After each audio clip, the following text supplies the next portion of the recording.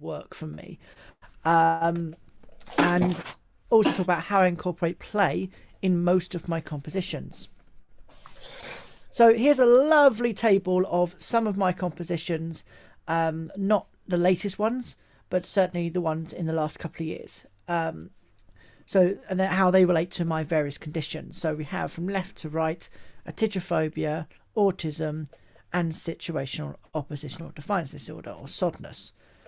And I'm going to focus on particular pieces as I talk. So the first one I'd like to talk about is related to my SODness, which is language is a fictitious fact. For those who are savvy with spelling, you'll notice that fictitious is spelt incorrectly. This will become clearer later why this is. This piece also relates to a lot of my friends and their dyslexia. It was a sort of collaborative project, although it was my composition. So here we have a table full of words that I discovered over the course of a couple of months when creating the score.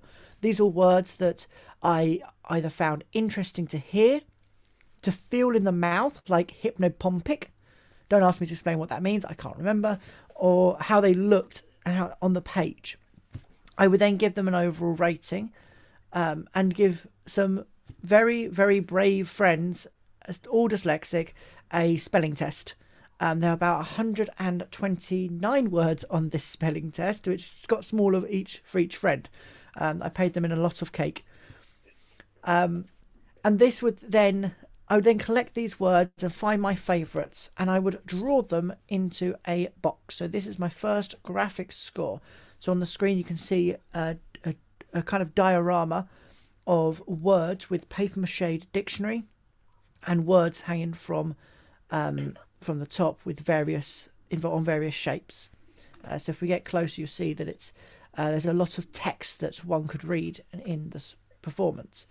The words are hanging, so they're in flux, in the idea that language is always shifting and changing over time. And the words that are, you'll see, are also drawn. So here we have precocious, which is drawn how I felt myself saying it. So to the pr found was very much like a short sound. Precocious and sh was very much squashed together. You'll also find some words which are correctly spelt, are underlined in red. When I was growing up, I was always given red underline whenever I misspelt a word. I don't think that's the common practice these days, but that kind of flowed into the idea of wrongness and rightness. And here we have various friends hanging around this score, and they are performing it. I'm going to show a little clip in a second, but I'd like to say that there are no instructions for this score, and I'm often asked what is my interpretation. I refuse to give it. Not only is music, in my eyes, open to interpretation, no matter what the composer says, this score in particular is open for however you want to experience it. And here I'm going to have a little clip.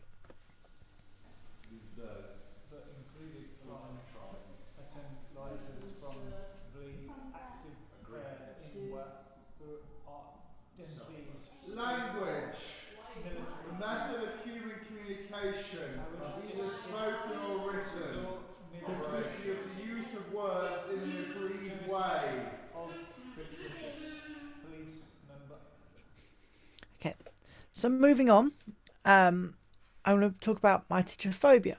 So I'm going to briefly talk about the performance that was you saw, or the score that you saw in the concert. The destination is obsolete. So like I said at the end of the concert, the music is in the mistakes. I like the idea that it could be wrong, but also right at the same time. This was also sort of inspired by Thomas Johnson's Failing score for difficult piece for solo string bass. This score is continuously failing as the score gets harder and harder and harder for the performer to both speak and play at the same time. And actually, if you get it perfect, you're almost failing because you shouldn't be getting it right at all. And then thirdly, it was inspired by a quote that I heard while watching an episode of Star Trek. Change is the essential process of all existence. And this idea of change, whilst attached to my fear of failure, is strongly attached to being autistic. The idea that I know that change is necessary for things to evolve, but when something changes in a setting that I'm not in control of, it throws my whole day, just throws my whole day out, throws my whole week sometimes. And yet in my work in improvisation, in my experience as a free improvised performer, this is sort of okay. It's in a setting that I allow the change to happen.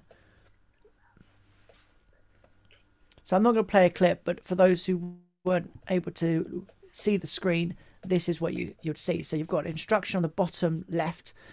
Here we have the pitch A. Along to the right, we have an instruction as how to play that note, which is vibrato. Above that, you have two timers, one which is the total time elapsed, one that is longer and is an indication of how long that instruction is going to last. You've got your start, clear and stop buttons in the center top, and then you've got a space bar instruction to the left or button to change the pitch should the soloist desires. A brief description is that the soloist is following these instructions while the ensemble have to guess which pitch they're playing. They're not allowed to see this screen.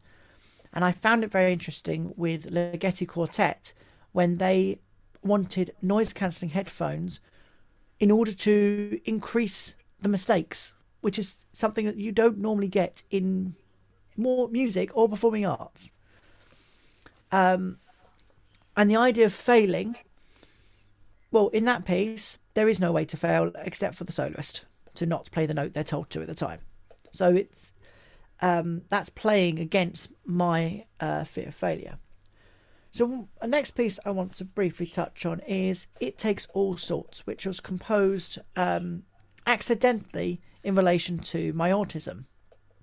I say accidentally because I didn't realise that I had given the performers an experience of a mild hypersensitivity to tastes and textures.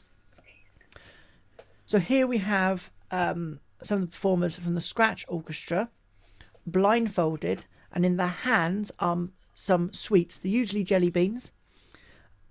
And the instruction I give them is to take a sweet, smell it, taste it, feel it, think about the flavour. What does it remind you of? What texture is it in your mouth? How does it feel your hand? Just experience it beyond normal taste. And then vocalise it. I asked them to be not boring. Don't go yuck, don't go yum. If you have to spit it out, make it part of the performance. Really, this was an idea of what happens if I give a performer something that's non-musical to interpret. That was the impetus. But when having multiple autistic friends listen to the piece and having autistic friends be part of the piece, they realised, they informed me that I'd sort of given the neurotypicals of the group an experience of hypersensitivity to taste and textures and smell. Because as soon as I blindfolded them, they focused in on the texture to the point a simple jelly bean becomes rough in the mouth because they're almost forced to focus in on it. And one friend said they'd gone off the coconut jelly beans because they didn't realise how sandy the texture was. And this was just post the performance. Again, I had no idea what was going to happen. A lot of my scores, I don't know what the sonic outcome is going to be. These are games I play with the performers to push them out of their comfort zone, as I am constantly pushed out of my comfort zone in daily life. And I'm going to play a little clip of the Scratch Orchestra performing it.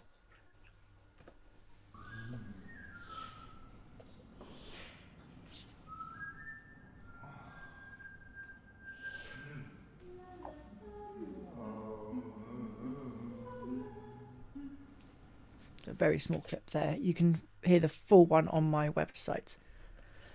So the penultimate piece I'd like to talk about is a thought. Now, with my situational oppositional defiance disorder, tends to come with me questioning authority or questioning rules or questioning. I have this impulse to question things when I'm told to do something. I could be simply planning to put the bed away, and then my husband asks me, "Can you put the bed away, darling?" And my brain goes, "No, not now you've told me. No." It's like this impulse I can't stop.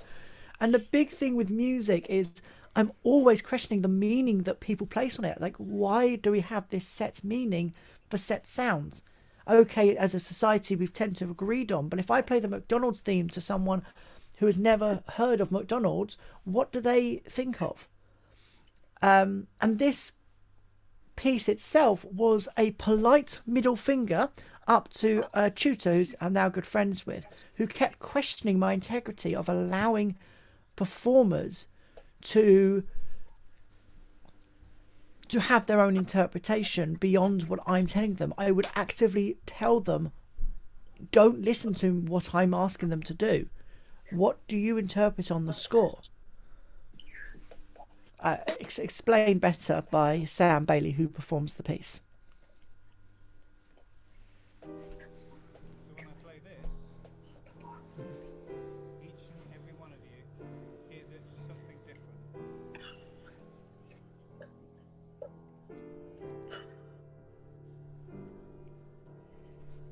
Sometimes these differences are so small, so minuscule, that the meanings we make from these sounds are often perceived as similar, so much so that it seems pointless to even mention it. When I play this next bit, I want you to try and listen to it as if you were experiencing life, the world, and society for the first time.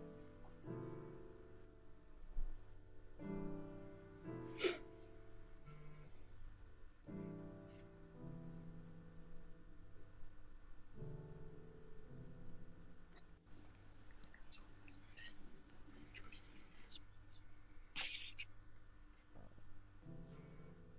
the clothes on your back, and no idea who you are, where you came from.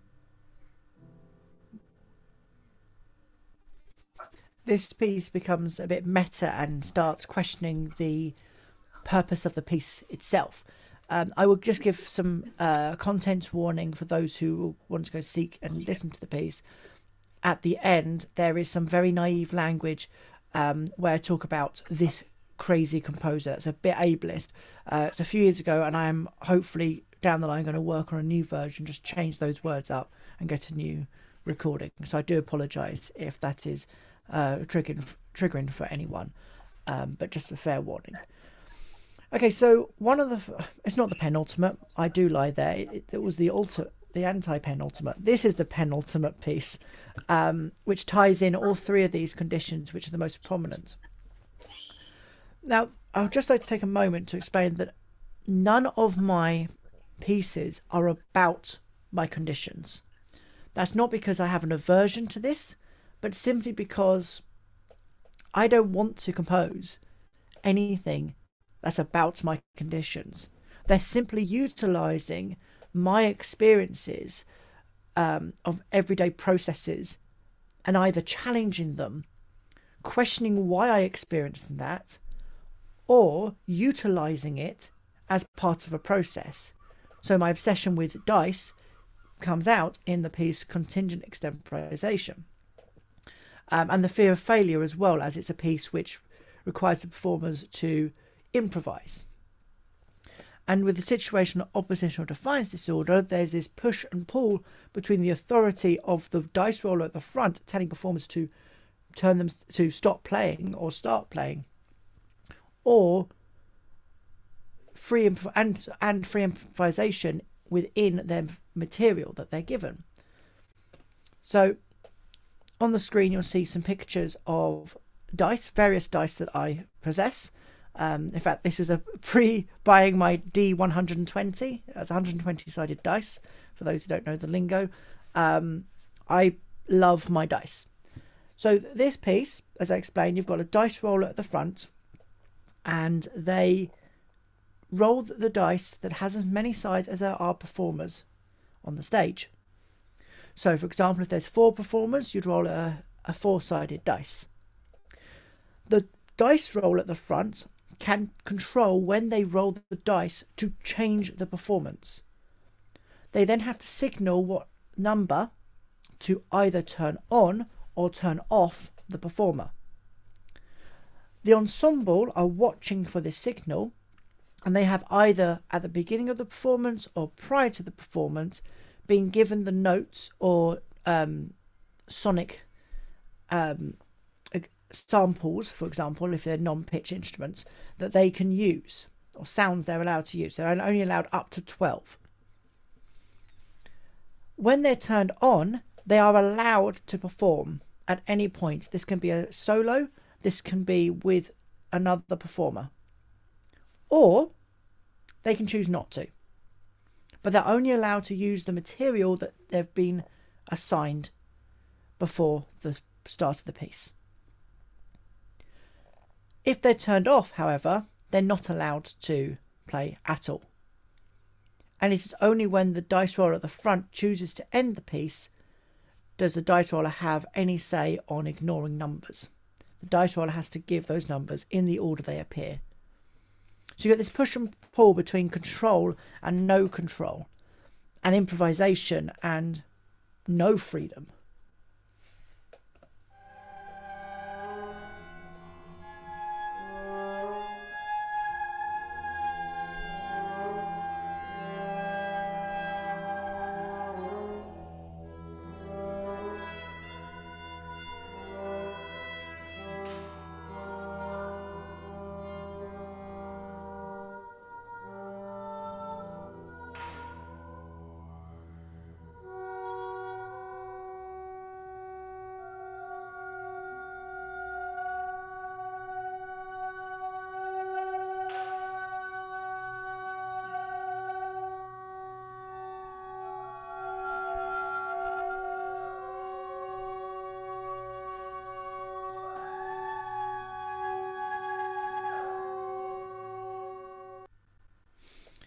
You'll hear that the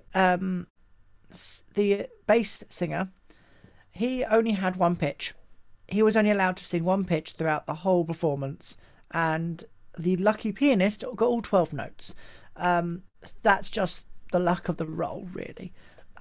He found it quite interesting to only have this one note to experience what he could do with that one pitch.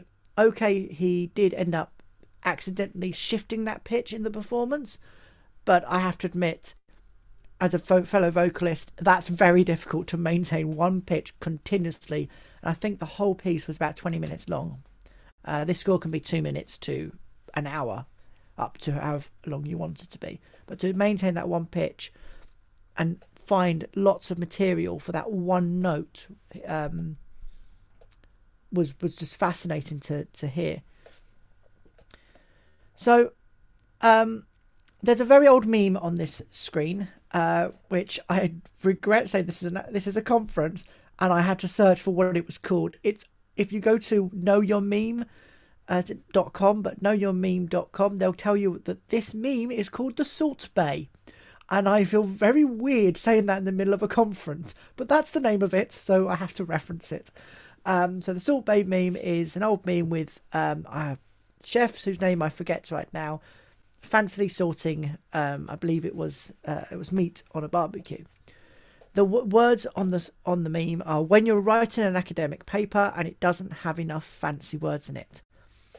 So to the right, you have a phrase that I'm still using in my PhD, which is practice-based experimentation, exploring potentiality within or without parameters, which, quite frankly, is a fancy way of saying play. And here we can see the colourful letters bouncing in. So the linking theme with all of my pieces, or certainly the majority of my pieces, is play. Whether that's me playing with some rules or playing with the performers or allowing the performers to play. So primarily you'll see like an arrow pointing from left to right with 100% other control on the left and 100% my control on the right. And this is what I play with. If I want to summarize all my pieces, except for those that maybe I wrote for a technical exercise at some point, all my pieces play with control, of giving up control or trying to maintain some control in an environment that doesn't have control. And this push and pull and this idea of allowing performers to play and explore is fascinating to me, to hear things that I wouldn't have thought about. Now, I apologise for the large quote on screen, but I have had no quotes at all. But this came in while I was creating the presentation and it was just perfect. So Tom Troop is an amateur musician who attended a workshop on the 5th of November 2020. I would just point out that was over Zoom. That wasn't completely COVID safe. And he sent me this quote, this reflection on the workshop, just so I could put it in my PhD. I didn't ask him to, but it was quite fascinating to read. I'm just going to read the text now. It was instructive, learning by doing, not by worrying the subject with theory, but by sitting in a room, virtual as it may be, and shelling the walnuts. Deeply, deeply meaningful experience. There was, in our sitting down together, no literature review and no agreement on methodology, aside from the fact that all of us have heard some of Jason's recordings and performances before and might have some familiarity with the language we have listened to, and so might have some idea how to respond. And their ears and their creative space were open to our response and embraced it with warmth and laughter. No condemnation, no performative requirements, really. This is what freedom looks like, what learning looks like. I have no doubts that Jason is saddled, as every PhD student is, with their own performative requirements, but they were not passing these along to us, and this is remarkable. Instead of worrying us with the goals they need to meet, it was just playtime. And so allowing performers to play allowed them to explore. I think I said this earlier in the conference, in a breakout. Allowing them to play gave them the chance to explore something they may not have had the chance to explore. To find out those sounds on the instruments that are interesting. So the actual final piece I'd like to talk about is more of a project. And I kind of put this in this weird line between composition and not composition. So Adventurers and Artists, the logo on the screen with a outline of a dragon playing a wind instrument with fire coming out of it. Don't sue me, wind players. This is a complete artistic rendition by the graphic designer. Adventurers and Artists is a live Dungeons and Dragons podcast with a musical twist. We have the live game going on with live interpretive music, or quasi-improvised. In a concert setting, as we can see on the top left panel, we have from left to right myself in a dragon hat, our now GM, that's a game master, Maz, followed by Connor, one of our players, Nick, who is our dungeon master of the time, the mayor, and I can't remember who that's next to. I have to say I'm really bad at that, but the mayor of Canterbury, who opened up the pilot to concert series, David, who's one of our players, and Gareth, who's another players, and then our old assistant musical director Ellie in another dragon hat. And down the bottom you'll see those players in the middle of performance, and to the right you'll see our musicians, Sam on electronics, Colin on the bassoon, and Jacob who's our violist. This project brings together the literal idea of play and also story. So we have Dungeons and Dragons being played. The game is chance based with some interpretive role play. So although the GM has some idea of what the plot may be, there is no guarantee when players are concerned. They could go down that third route that you have never planned to go down. They could talk to that non-player character that you haven't actually planned out their backstory for. Or they could do something even more unexpected that I couldn't list off. And then you have improvisation, which is a world which, especially in free improvisation, which is unexpected. Things can happen. Dropping of a bow could suddenly create this catapult of sound, or maybe the squeak of a chair in the audience, or anything could happen to change something about what is happening now in the music.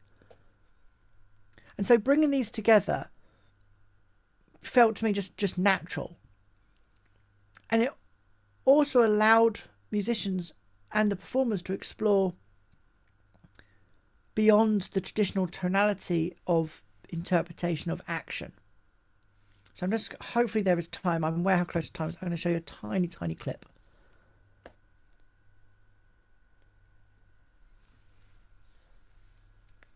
So can we just describe the tempo, because we've talked about trying to sneak up a little bit by letting these two go up. So is it just like temple, like walls? Is it like a... It doesn't have any walls. It's on it's on a mound, and there's steps leading up to it. There's columns around it. There's one more layer above, and otherwise, other than there's nothing obviously sinister or dangerous about this place. Is there anything else around here? So like, is it just literally we come up, there's sand, then there's a temple, is there like rocks? You're rising over the crest of one of the giant dunes, and there is a track leading, but you'll just be cantering down a slope. There is nothing else really here other than the temple, and a couple of inroads leading towards it from different directions. You can see across the valley of dunes, and these.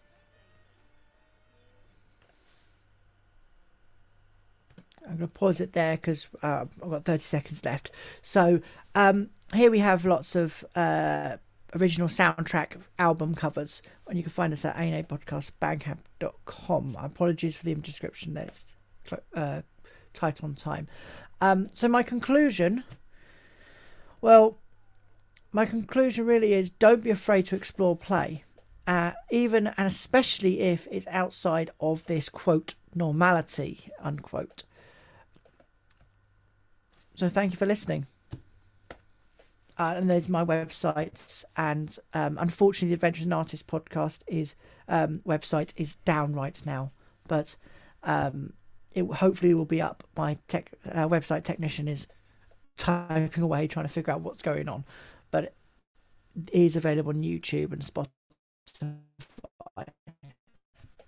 And if anyone would like to help out with captioning, that would be fantastic, because we are struggling.